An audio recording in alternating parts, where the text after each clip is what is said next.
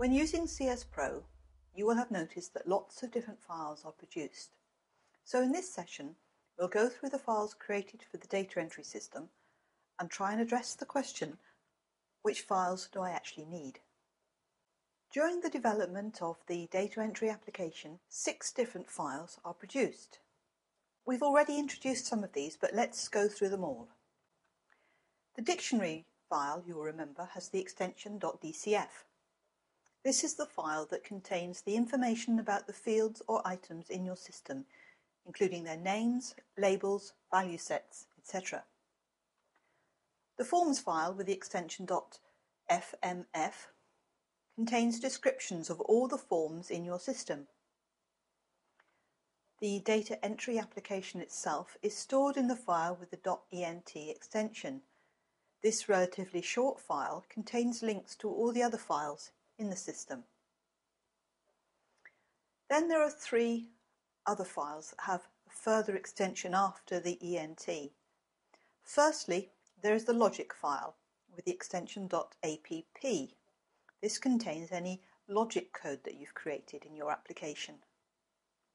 The message file contains references to any customized messages you might have used. These can be used in the error message function in your logic code, and you'll see how this might work during the practical. Finally, we have the CAPI questions file. This would contain the individual prompts used for computer-assisted personal interviewing, using something like a PDA running CSPro Mobile. This particular version of CSPro is no longer maintained, but the file is still created and may be used in later versions. There are a couple of files that are produced and that can be used for data entry. The first is the program information file.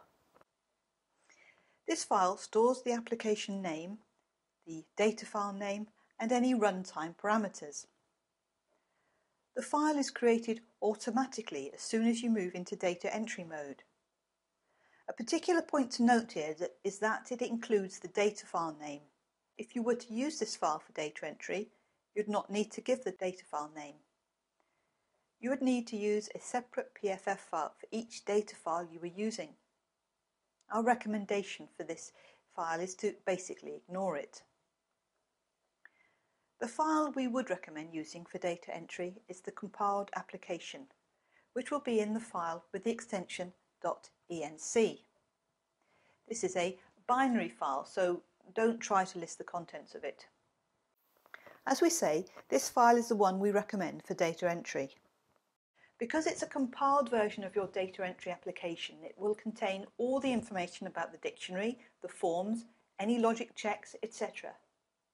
If you have a team of data entry staff all working on separate PCs, this is the only file you need to transfer to these PCs, provided of course you have installed CSPro itself. Now we come to the files that are created while you're actually entering the data. The most important one, of course, is the data file itself. Now, unlike other files created by CSPro, the data file does not have a default extension. We would, however, recommend using one, and we recommend using .dat to indicate that this is a data file. Remember, you will need to type the extension yourself when asked for the data file name. Then we have the data file index with the extension IDX. This is a binary file, and along with the compiled version of the application is one of the few binary files that you'll come across when working with CSPro. The file contains an index of all the case IDs within your data file. The purpose of the file is to ensure that all IDs are unique. Then we have the listing file with the extension .lst. This will include information about the application and the data file.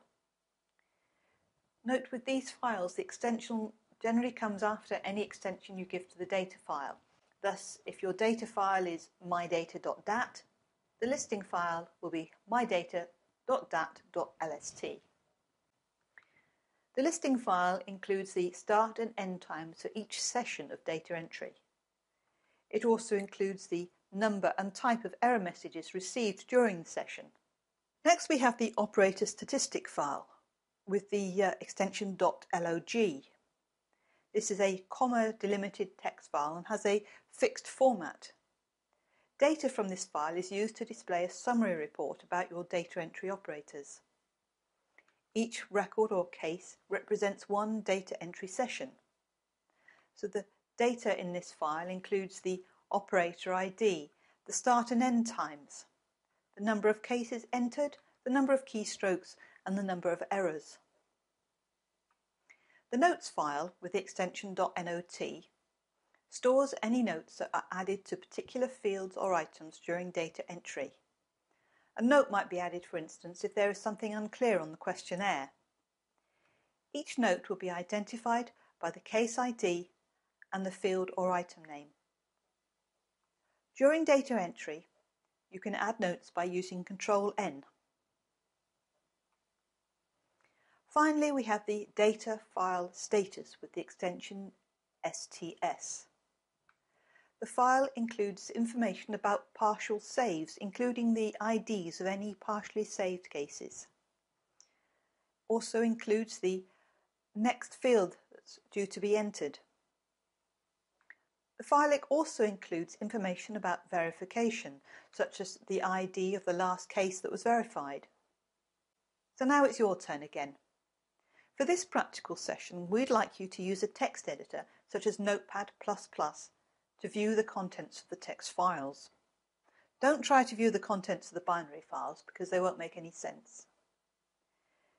If you don't have the editor Notepad++, we strongly recommend downloading it and installing it, as it's a very handy text editor to have available. Practice using Ctrl-N to create notes during data entry. Work out what happens when you double-click on the dictionary file or the forms file. How does this differ from double-clicking on the .ent application? As usual, there's a practical sheet for you to work through, and when you've finished there will be a short quiz for you.